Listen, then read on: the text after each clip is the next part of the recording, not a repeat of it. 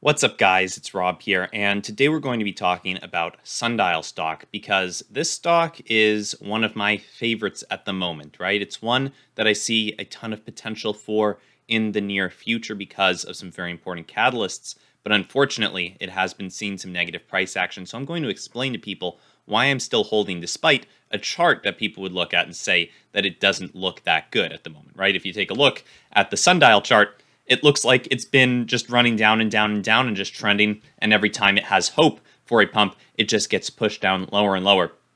And while that has been the case, there are a couple of reasons why this is the kind of stock that I like to get into, right? Oftentimes, stocks that are beaten down have the best buying opportunities present for them in sectors where people are the least inspired to be investing in, right? When people see a sector and it's just getting no love and it's just been moving down and down for years, that's the kind of sector that tends to get oversold, especially when it has big catalysts looking forward. And Sundial, of course, is operating in the cannabis sector, right? A lot of people have been very bearish on cannabis stocks for the past couple of years. I mean, you can see way back when, years and years ago, stocks like Sndl were trading at much higher valuations. You can also look at a stock like Tilray. Tilray right here, TLRY, used to be trading much, much higher. Way back when they first IPO'd, there was a lot of hype. You can also look at stocks like Canopy Growth and Aurora Cannabis. And you'll notice that they've all been trading at much higher valuations. They've all been pushed down dramatically. And Sundial is no exception, right? Sundial has been pushed down a ton as well. And a lot of this is because well, first, there's a lot of shorts in these stocks. There's a lot of shorts in them. Shorts have actually been exiting Sundial as of late, but there's also been no good news for these stocks that's actually lasted, right? There's been no lasting good news for these stocks regarding the legalization situation in the United States, and that's very unfortunate.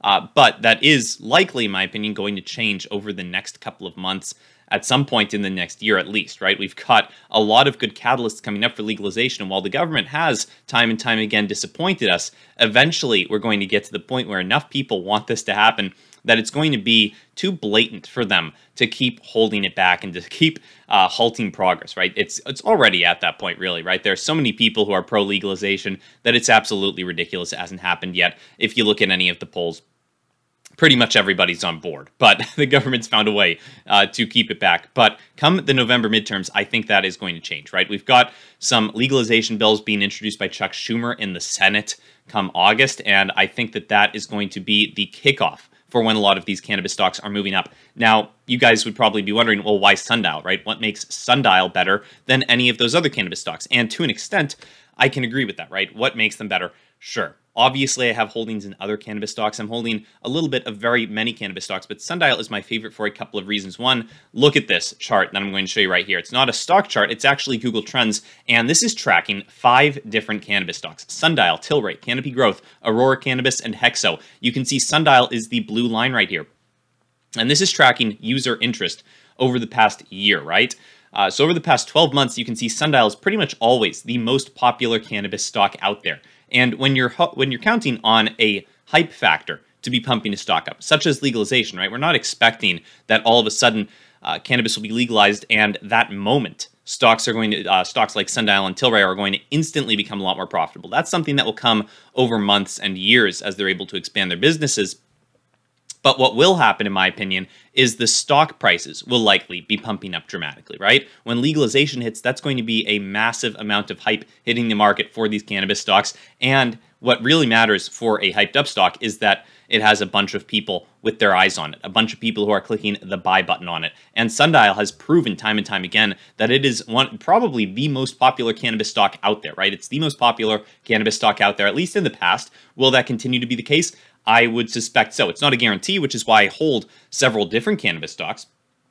But Sundial in the past, at least for the past year, every time there's been hype, you can see their peaks have been much higher than the other cannabis stocks out there, right? Tilray is the red line. It does come in at a close second, and it is my second largest cannabis holding. But if you look at the United States map by user interest, you can see all these blue states right here are actually states where Sundial stock is the most popular by search interest. Tilray has taken a couple, right? TLRY has taken a couple states that are marked in red, and Hexo's actually claimed one. It looks like Hexo is the most popular in North Dakota, but for the most part, Sundial is really stealing the show pretty much everywhere else, right? Everyone is interested in Sundial stock. There's a couple other people who are interested in Tilray, right? A lot of people might have interests in both of them, but Sundial by far is the most popular. And that has taken not just my attention, but also the attention of shorts, right? Shorts have noticed that Sundial is incredibly popular and that there are legalization catalysts that are up and coming, right? You can see that over the past couple of months,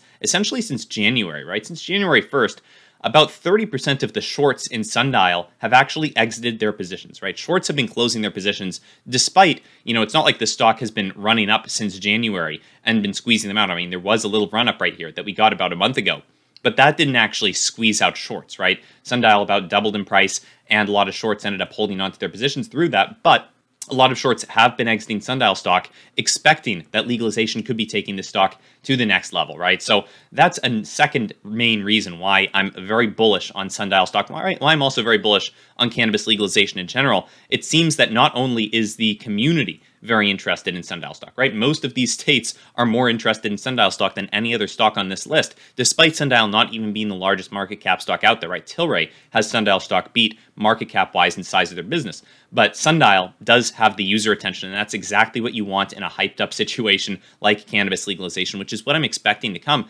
in the next couple of months, as soon as we get some legalization bills out there, and as soon as we start to see some pressure being put on politicians due to the November midterms coming up, right? It's going to be very tough for politicians to explain to voters why they're not legalizing cannabis when there are good bills on the table and when they're up for re-election. That's going to be a very difficult thing for them to do. So I'm very excited to see what's going to go on with Sundial stock. That's my explanation for why I'm still holding the stock, despite a lot of people like to point out this stock's been a loser. It's been moving down and down. And oftentimes, guys, that just makes the best buying opportunities for stocks, right? They get oversold. They get pushed down, especially when there are catalysts that you can foresee in the future that could be driving them up. So that's my explanation. That's what I'm doing with Sundial stock. Obviously, it's not financial advice. I'm not making any recommendations for anyone else. I'm just letting you guys know what I'm up to with it. So if you guys enjoyed the video, feel free to subscribe to the channel right here. Other than that, guys, have a great day. I'll see you in the next one. Bye.